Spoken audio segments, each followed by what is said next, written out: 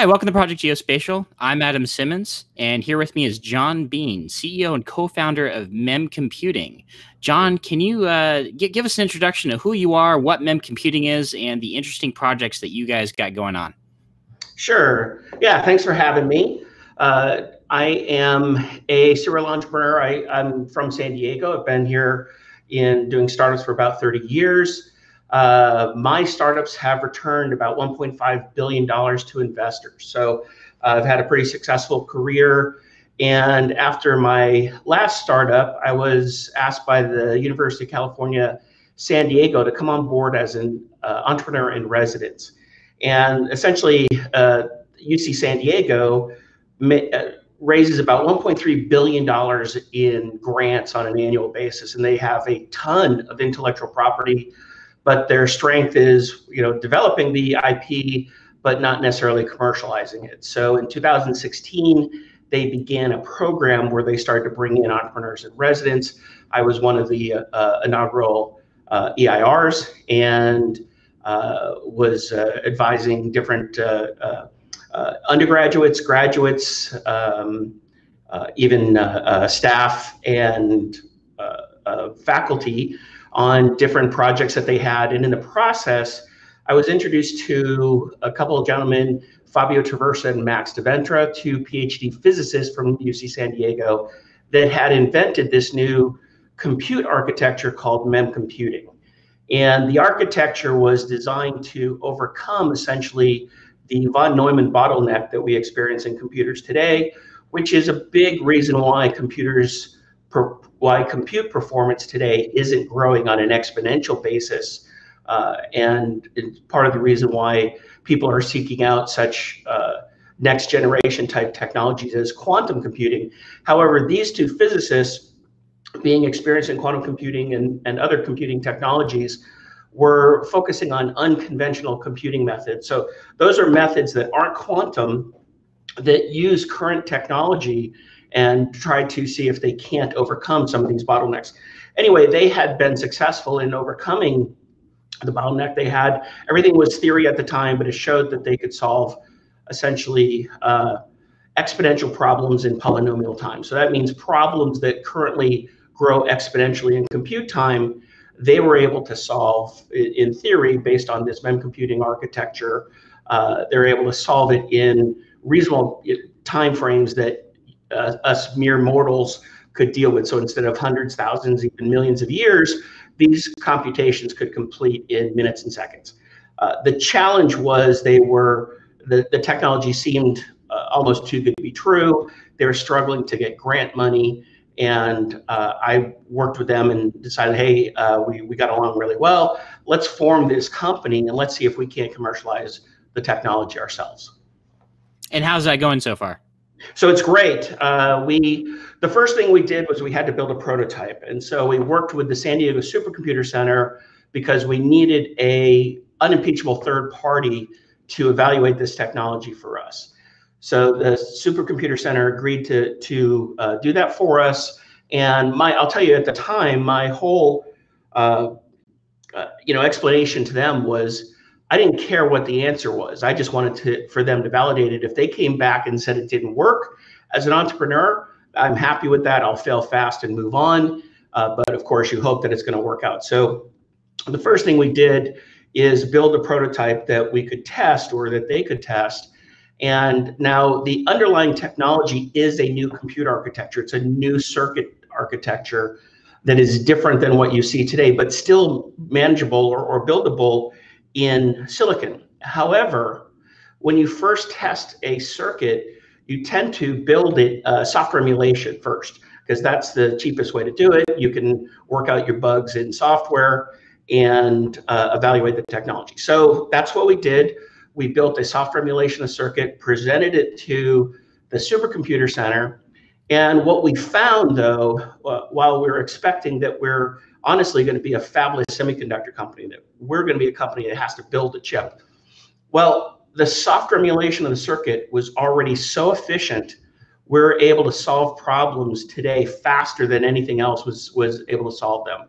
So what they had done was taken a set of hard computational problems, optimization problems specifically, that were used as part of a competition. The best-in-class solutions at the competition were taking about 30 minutes to solve these problems. With our solution, we were able to solve these problems in sub-second time. And what happened from that was that we realized that we could actually take our technology, bring it live as software, so go out first as software emulation. We've gone live or went live in 2019 with the beta version of our software as a service model. We've got over 20 companies that are using the technology today, and we're solving problems that are intractable to current computers. So it doesn't mean they're impossible to solve, but the amount of time it would take to solve would be years or longer, and therefore not practical. We're solving these problems today in minutes and seconds.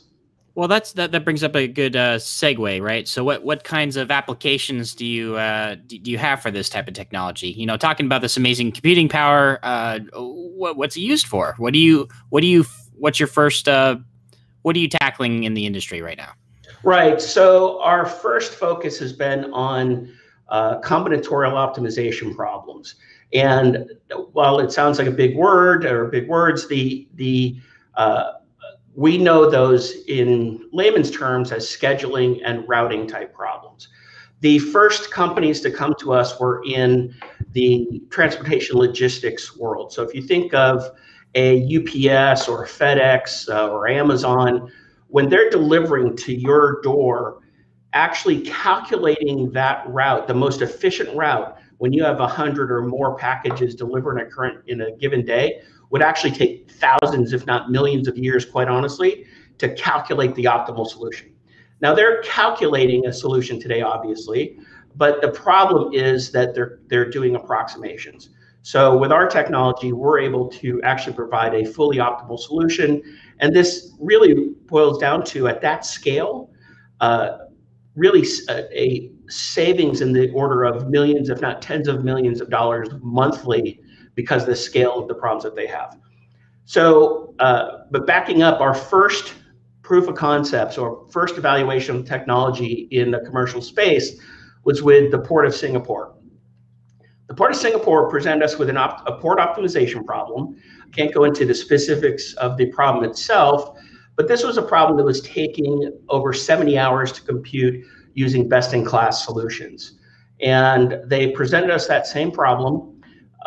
This 70 hours also scaled exponentially. So if you increase the size of the problem, the number of variables, number of constraints, the problem would go from 70 hours to maybe 300 or 3,000, and then just keep going up from there. With MemComputing, we took that same 70-hour problem. We did an apples-to-apples comparison using the same type of hardware that they had been using, and we were able to solve that 70-hour problem in 1 hour, and our compute time actually scaled linearly. Now, taking that a little further, our technology is hardware agnostic because we are emulating a circuit. So we're actually able to highly parallelize our solution and then distribute it over GPU as well. So that same problem now, distributed over GPUs, we're solving in sub-second time. So we're talking about a problem that was taking them over 70 hours, and we're now solving that in sub-second time. That's amazing. That's truly incredible. So to segue a little bit, reading something recently, you recently got noticed by the Air Force as well, correct? Correct. Tell me a little bit more about that. Go ahead. Go ahead. Let's talk about that too. Sure. So yeah, we were brought into the Air Force Space Catalyst Accelerator in the fall of 2019 cohort, and which has been really fantastic for us. It introduced us to a new market. Essentially, we concentrated on the satellite market, which was something we were really not aware of as an opportunity. And essentially the Catalyst has opened some tremendous doors for us, and we're really excited about the opportunities going forward in that space. What exactly have you got the opportunity to do for the Air Force? This applies to another application of this process that you mentioned, between supply chain and scheduling for, one of your air cargo situations, your case studies. But what does that do for satellites per se? Right. So on the satellite side, we looked at essentially two applications, and in fact, we have filed for an SBIR phase 1 on these. It's looking very promising that we're going to receive that. We're waiting for the final word that we should get in the next week or so. But the two areas that we saw as great potential for our technology is first the compute performance on satellites today. So the advantage of our technology being implemented as a software emulation means that we can actually upload this technology, this software, to satellites that are in space today, and in essence, improve their compute performance by orders of magnitude for specific problems. And so they'll be doing this processing on board the satellite themselves. You don't have to wait to process this data when it gets out to the ground station. Correct. That's the major advantage, is that we'll be, with our technology, what we believe we'll be able to do is help the satellites reduce the data before they send it down. And because that's actually another challenge that they have, is related to scheduling that data and routing that data down to the other satellites in a constellation in order to get to the ones that have the ground link. And then, of course, you have issues with ground links where there may be weather or other things that impact the performance of that ground link. And so the getting all the data down there is something you have to prioritize, and is a very difficult scheduling and routing problem. That's actually the other part of the opportunity that we see in the satellite field, which is then we can actually optimize the scheduling. So again, this scheduling is being done just like UPS, FedEx, and Amazon are delivering packages, but it may not be as optimal as it can be. And especially in the DoD field, when you're talking about getting data and information to warfighters, the performance and accuracy, and also the amount of data that you can get down, because you can optimize those deliveries, is extremely important, and another area that we see as one of the applications, the early applications for this technology. Amazing. That's great. So when talking about this software emulation of what you have, so possible other fits for this is you can run this processor within a cloud environment too, correct? Correct. So our first application, we sort of have a crawl, walk, run type of approach. The first application that we delivered is a software as a service model. It is running on the cloud today, and it's actually, I should a little commercial here. It's free to use. It's a freemium model where if you're doing evaluation and test, it's free to sign up and use the product in order to validate it yourself on your own problems. Then the next step is we'll develop a software development kit so that you now can take this same technology and use it on premise. That was my next question in terms of, being in the cloud, but, what if I'm disconnected with those warfighters, for example, and I want to take full advantage of what you have, right? So exactly. And yeah, so that's coming later this year. The first software development kit, that's the type of technology we'll need, or the type of packaging essentially that we'll need in order for that to be able to be uploaded to satellites in space, or anything from an IoT perspective where you want to do improve your compute power at the edge. And then ultimately, we're also building chips. We will be building chips of this technology. And the beauty of this technology is that in hardware, when we represent it in hardware, we will be solving problems in microseconds. Essentially, we'll solve a problem in real time. So the problem for the Port of Singapore that I mentioned, that we had gotten down to sub-second time with GPU, we would actually, with a MemComputing chip, be talking microseconds for the same problem.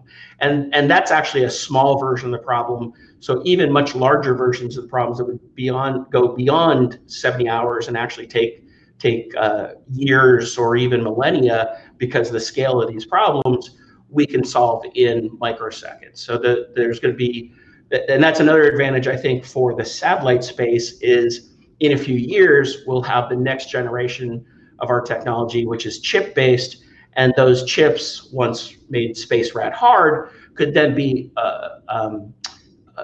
installed on the next generation satellites that are going up, and then either even further improve the performance for the applications that they have on board.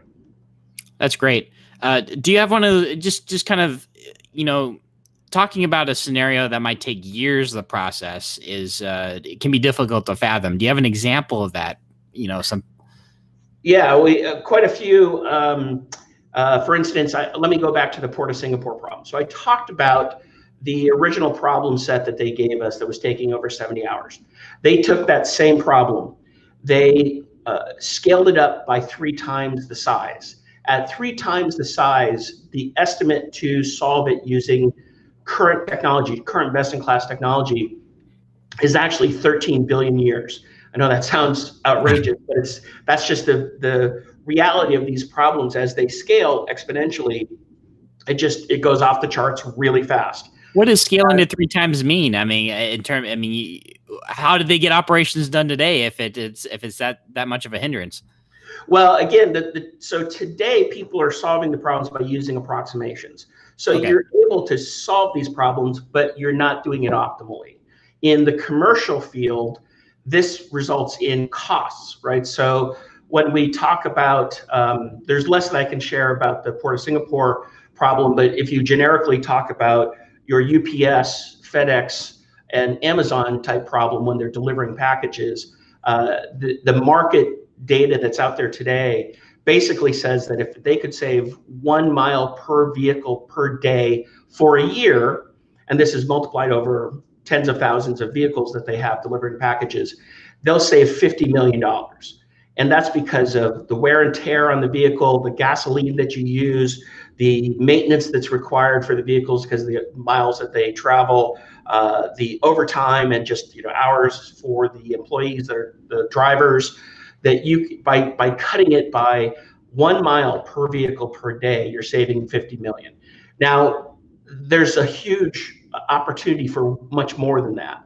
So with those companies, we're expecting that what we'll actually be able to deliver is maybe 5-10 miles per day advantage per vehicle. So you're talking something in the maybe $500 million annual type of cost savings. And it's just the scale of these problems is tremendous. So, and did I actually? Yeah. So I mentioned, sorry, that it took 13 billion years if they were able to solve this problem that was 3x bigger. Understood. That makes a lot of sense that they're approximating, and in some ways, they're using best guesses just to get around the time constraints. Correct. So, right. So they're not solving this 13 billion year problem, which is the optimal solution.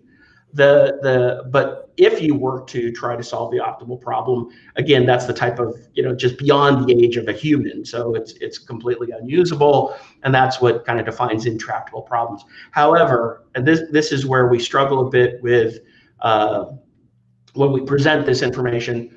We solved this same problem, again, distributed over GPUs. We solved this 13 billion year problem in less than a minute. So this starts to sound like it's too good to be true, but these are real solutions. We have tons of case studies and white papers and peer-reviewed scientific papers on our website that go into this detail. And again, the key thing is an advantage now of having the software as a service model live and making it a freemium model that people can use without having to pay for it to try it, is that you don't have to trust us. You can go and use it yourself and test on your own problem to see how well it performs. And that's a good introduction to folks who want to just get into understanding what the benefits are. I'm sure just you're blown away still by the performance when you first run it too. I'm sure, right? Like all of a sudden 1 minute, whoa! See, look what we just did. So no, those are amazing numbers. Yeah. I want to take the conversation in a slightly different direction and ask you about your personal experience. We have a diverse audience, and when it comes down to whether it be the geospatial industry and doing location-based analysis, imagery analysis, or actually supporting that community with doing HPC or development, GIS development in some way, running servers in the background and infrastructure.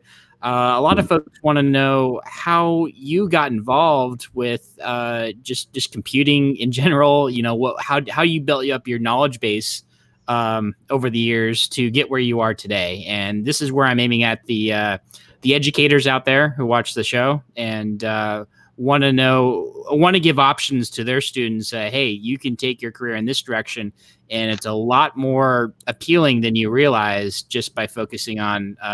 It's much more than just computing. The impact, learning about it, the impact applies to a much broader industry. You can get involved with so much, right? So, absolutely. Yeah. So I want to ask you about your experiences and where you are, how you got where you are today, too. So yeah, thanks. That's a great question, and I'll tell you, I kind of just my career evolved from the ground up. I started, in college. I actually was a math major, got my degree in mathematics, but I realized that if I wanted to continue in mathematics, I'd either have to get a graduate degree and then become a teacher or professor, or the other opportunities that were the best opportunities out there of being like an actuary for a insurance company, which didn't appeal to me. Although I've read since that it's one of the least stressful jobs in the world, and instead I went into computer science and software and hardware, which is extremely stressful, especially because I immediately shortly after I began my career, I went into startups, and that's an area that I recommend for a lot of people to consider and try. And I'll tell you, the one thing about startups is that there's so much growth that you get through being involved in a startup because the companies are small, you're so close to the business, you see activity that goes on that you would be completely isolated from a big company. And in fact, when I hire people into a startup, one of the first things I tell them is that if you take a job with us, I guarantee, and this is for any startup I've done, I guarantee that you'll leave richer, but not necessarily financially, but that you leave richer from the experience that you get because you are exposed to so much more. You're forced to wear many hats because companies can't afford to hire people in startups. You hire people 6 months to a year after you needed them. So somebody else has been doing that job. And one of the educations you may get from startups is that you never, ever want to do another startup, but there's value in that. But the other thing is, if you want to continue doing startups, and even if your startup fails, and I'll tell you, there's a lot of advantage and there's so much that you learn from failure. In fact, I've learned more from my failure than my successes.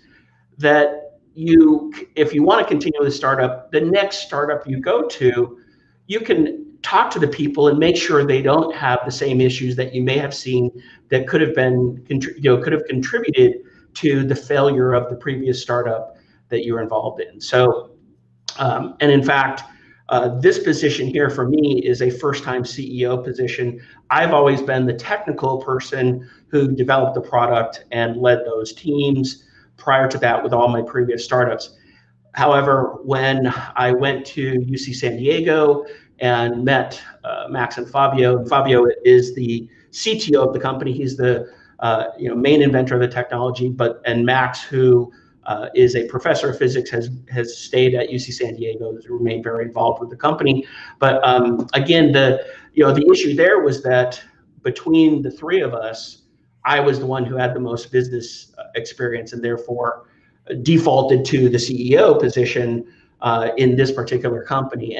But I could only have done that because of all the on-the-job training essentially I had received by being involved in many, many startups and being close to those decisions and seeing how they're made and how to raise money and things of that nature.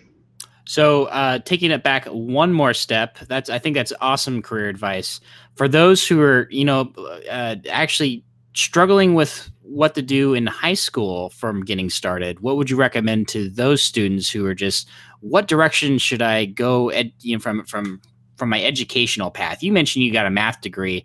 Would you have done something else, or was that exactly the path you took that you recommend other people to get where you are?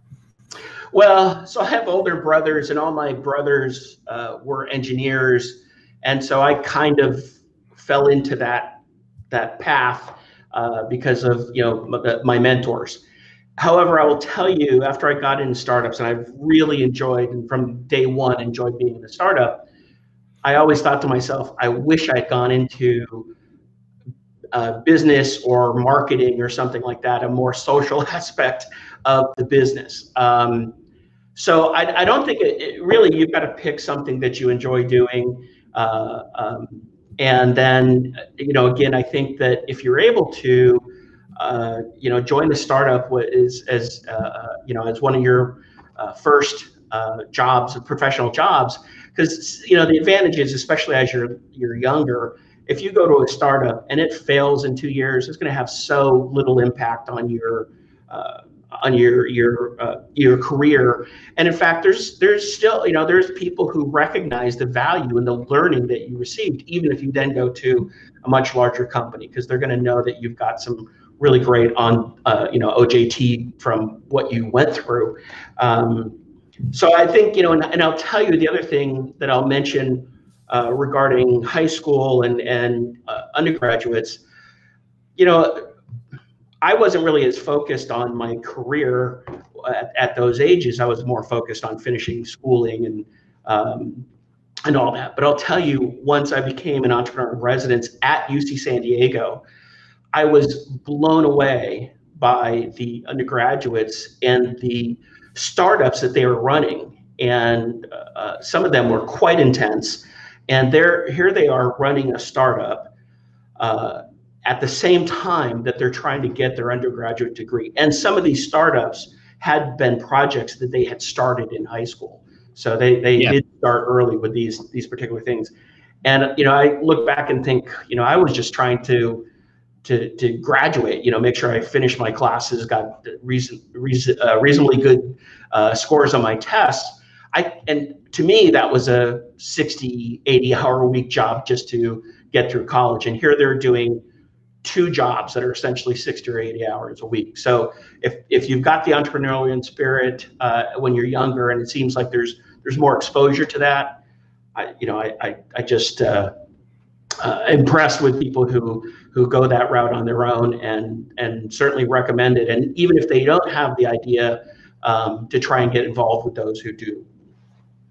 Awesome. Well, thank you for talking about your background a little bit and your insight into career development for those who are trying to figure out where to go in life. I think parallel to what you do at MemComputing, I think as we get into more of these advanced technologies, trying to build the talent to work within it is ever challenging, because the workforce is in such demand. So we need to spin these folks up and just to try and inspire them that, hey, this is really interesting stuff, has a broad impact, and and then there's a lot of things you can do with it.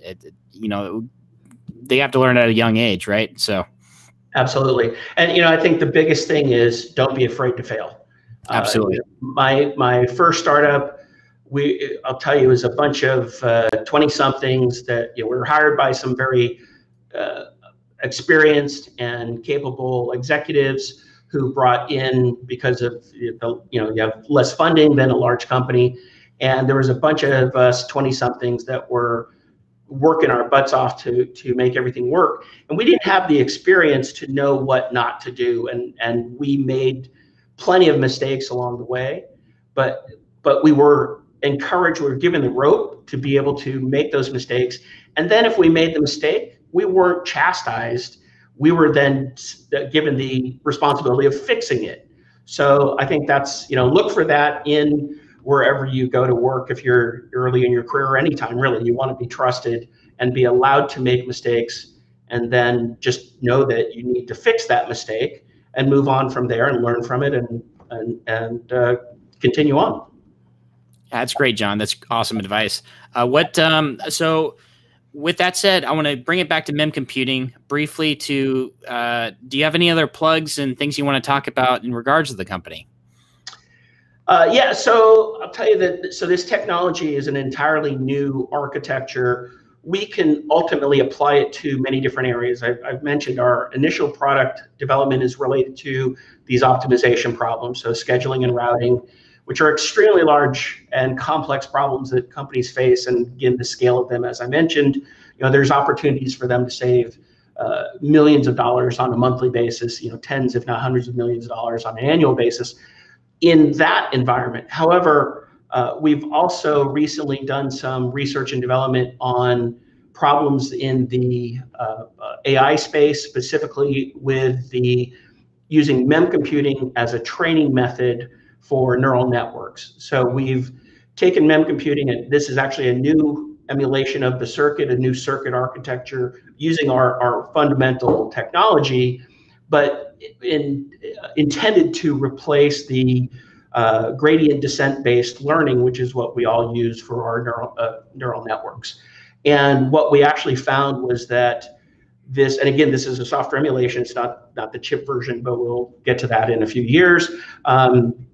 The software emulation was already 5 or 6 times faster than current standard methods like ADAM and SGD. And the key thing above and beyond that, though, is that our training was more robust and actually was more accurate. So that's a key aspect. We're excited that this is another option, another methodology. Companies all over the world are using neural networks for so much decision making and decision support.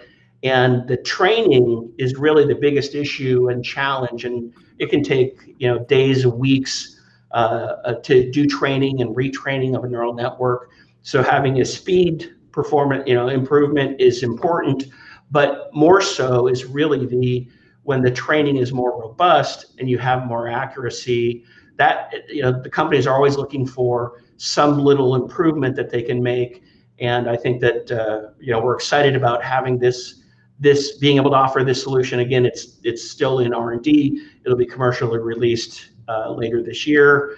And when we do that, then we're excited that companies will have options. It may not be the best solution for all situations, but it certainly will be for some. And again, it provides people options on doing training, which they don't really have today. They just use the current standard methods. So the compound on that, for those who watch it in the geospatial industry, they can integrate your software emulator for what you have and attempt to use that alongside their neural network scenarios and try it out? Yeah, so what we'll end up developing for that is we'll develop tools or libraries essentially that integrate into things like TensorFlow and PyTorch and other tools. So that will tend to be like a software development kit that people will integrate into their own systems. It's certainly possible to do it over the cloud, and there's certainly a cloud solutions that people have for things like TensorFlow, but it'd probably be more of those providers using our technology internally. Incredible. I think that'll be an awesome integration for this crowd who are looking for better ways to process data. It's definitely a huge problem, especially trying to do it object detection and do stuff like that in near real time. It's a challenge. And instead of receiving things like full motion video feeds or doing imagery, and then waiting hours, if not days, for the results after the fact. So, right, and that's another area. Again, we can apply this technology in so many places. That image processing and image recognition. There's so much. In so many cases, these problems boil down to optimization type problems. They're currently solved in a variety of different ways. We haven't really addressed them specifically with anything we've built today, but that's another large area that I see in our future, maybe not in 2020, but hopefully in 2021, we can jump off that bridge and work on some problems in image processing as well. Great. Well, John, before I let you go, I want to ask you real quick. You actually sent me a video, an explainer video, and that goes into more technical detail of what you have and why is it unique from a quantum computing standpoint, correct? Right. So now I should be clear, though, that our technology is not quantum. Oh, no. Okay, that's good you clarified because Yeah. I heard it before, and I think I got a little bit confused in that. Right. So the key thing is that we're a non-quantum solution, but we're providing today the performance expectations that we're actually seeing in quantum computing.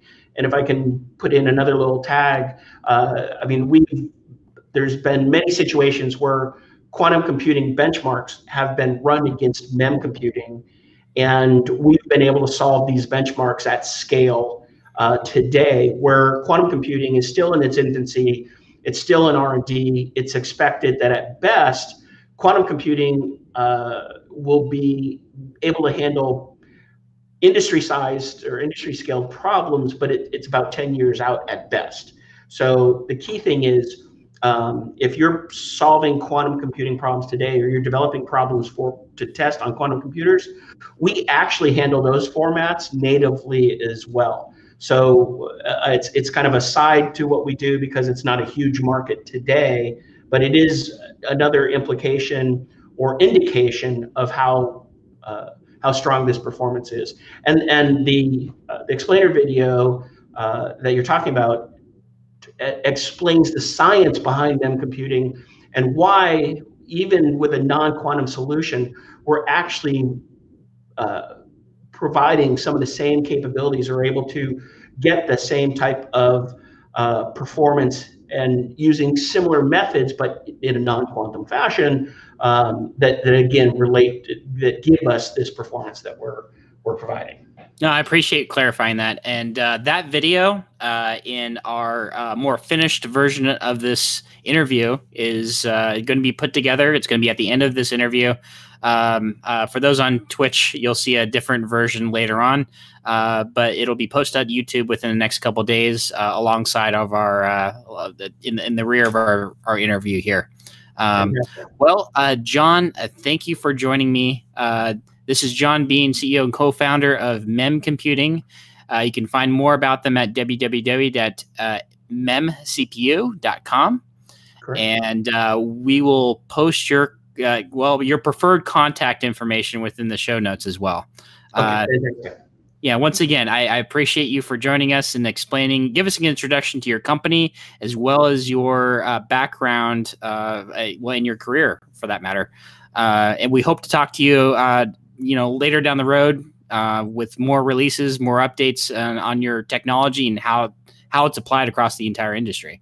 So. Fantastic. Thank you so much. Please stay tuned to watch or listen to MemComputing's explainer video after this episode. Welcome to the MemComputing Technology Overview. We owe modern computers to Alan Turing, an English mathematician and one of the world's earliest computer scientists. Alan Turing invented the bomb machine, which the Allies used to decrypt German cryptography during World War II. Most importantly, Alan Turing developed the concept of the Turing machine. This became the basis for computers as we know them today.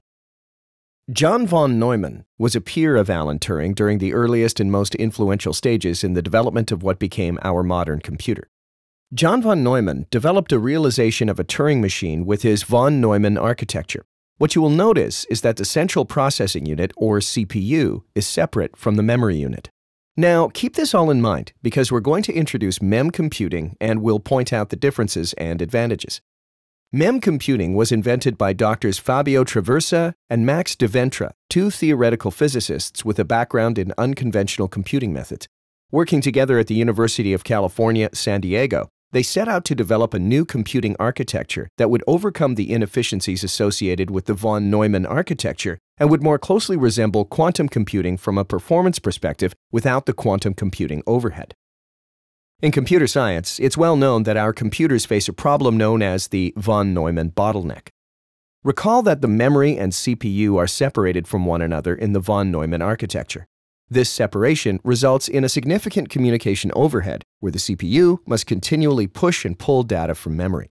For the most complex computations that industry faces, this bottleneck causes computational time to grow exponentially while the input variables may only be growing one at a time.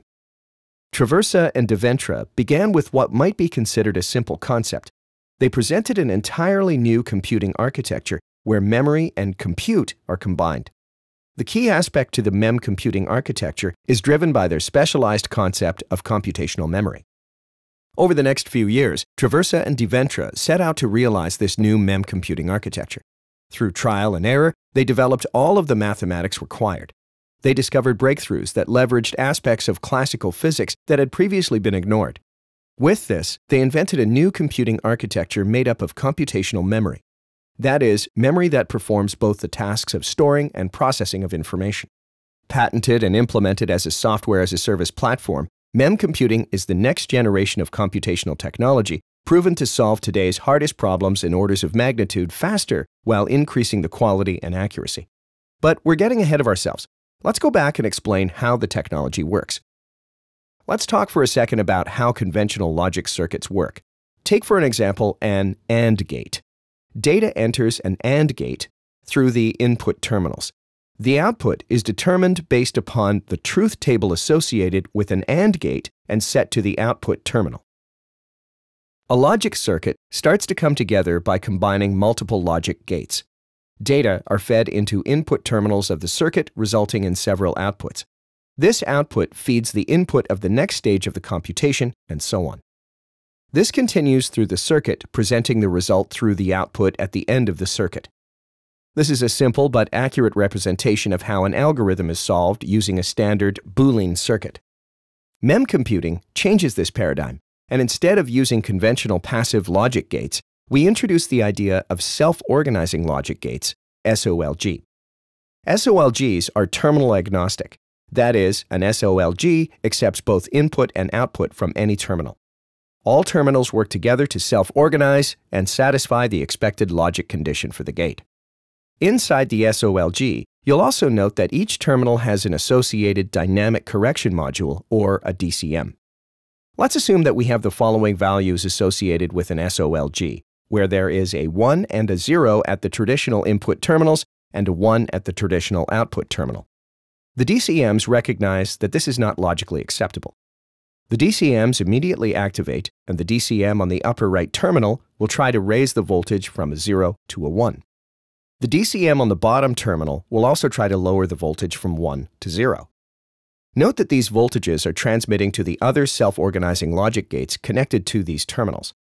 This becomes a process of negotiation where all of the SOLGs work together to find a set of values that reach an equilibrium and where all SOLGs are logically satisfied. A self-organizing logic circuit, or an SOLC, is created by building a network of SOLGs. Because all terminals accept input and output, therefore, unlike standard logic circuits, there is no restriction where the inputs are fed into a self-organizing logic circuit.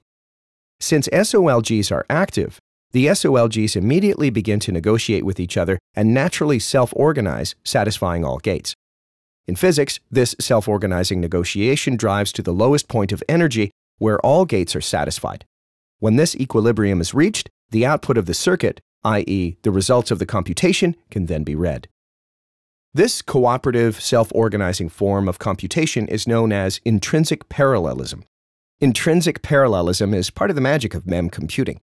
Each SOLG knows what the other SOLGs are doing, and each changes their logic state according to the state of the others at virtually the same time.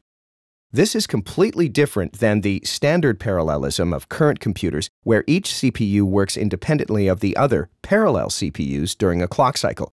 The CPUs communicate only at the end of each clock cycle, but not communicate during the clock cycle. MemComputing circuits are parallel in the true sense of the word. They are always communicating. MemComputing circuits work on a problem in a truly distributed manner. Each gate, that is, each SOLG within the circuit, is constantly aware of every other SOLG in the circuit, regardless of how distant one SOLG may be from another. Okay, let's get a little deeper. In this diagram, we show the correlations between voltages at different positions of the self-organizing logic circuit at an instant in time when the voltages show peaks. The voltage peaks are what we call instantons, and the correlations do not decay at all across the entire circuit, except at the boundary where one inputs the signals and reads the output. These ideal scale-free correlations, that is, correlations that do not decay spatially, are reminiscent of quantum entanglement, in which the dynamics of all particles in the system are correlated in the sense that they are intrinsically dependent on or associated to each other. The system is spatially non-local and rigid. While MemComputing is not a quantum solution, it demonstrates some properties, like this, that are similar to quantum computing. The key aspect is that MemComputing is available today and runs on standard hardware in a standard environment. There's no need to supercool a MemComputing machine to near absolute zero, nor do you have to place it in a vacuum stronger than space, as is required for a quantum computer. We are often asked whether the circuit will get stuck in local minima. The reason is that MemComputing self-organizing logic circuits are designed so that while solving an equation, they go through a succession of instantons. An instanton is a classical trajectory of the equations of motion of the SOLC that connects critical points in the phase space that have a certain number of unstable directions to critical points that have a smaller number of unstable directions. These points are also known as saddle points. That is, every time there's an instantonic jump, the circuit goes into a more stable state than before the jump, from one saddle point with some unstable directions to another with less unstable directions. This process is repeated by the MemComputing self-organizing logic circuit until the last jump. The last jump is to the equilibrium point where there are only stable directions, and this represents the solution of the problem. Perhaps in more simpler terms, the circuit always goes downhill toward the solution, jumping from one unstable state to another more stable state, to another even more stable state, etc., until it reaches the most stable one, which is the solution of the problem. It cannot go uphill, only downhill. That is, it can never jump from one state to a less stable state. I think we took you about as deep as we should go.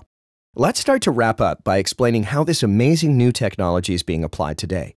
Our MemCPU XPC software as a service is being used by many companies in the Global 2000 to solve problems associated with computational chemistry, supply chain, transportation logistics, scheduling, and oil and gas exploration.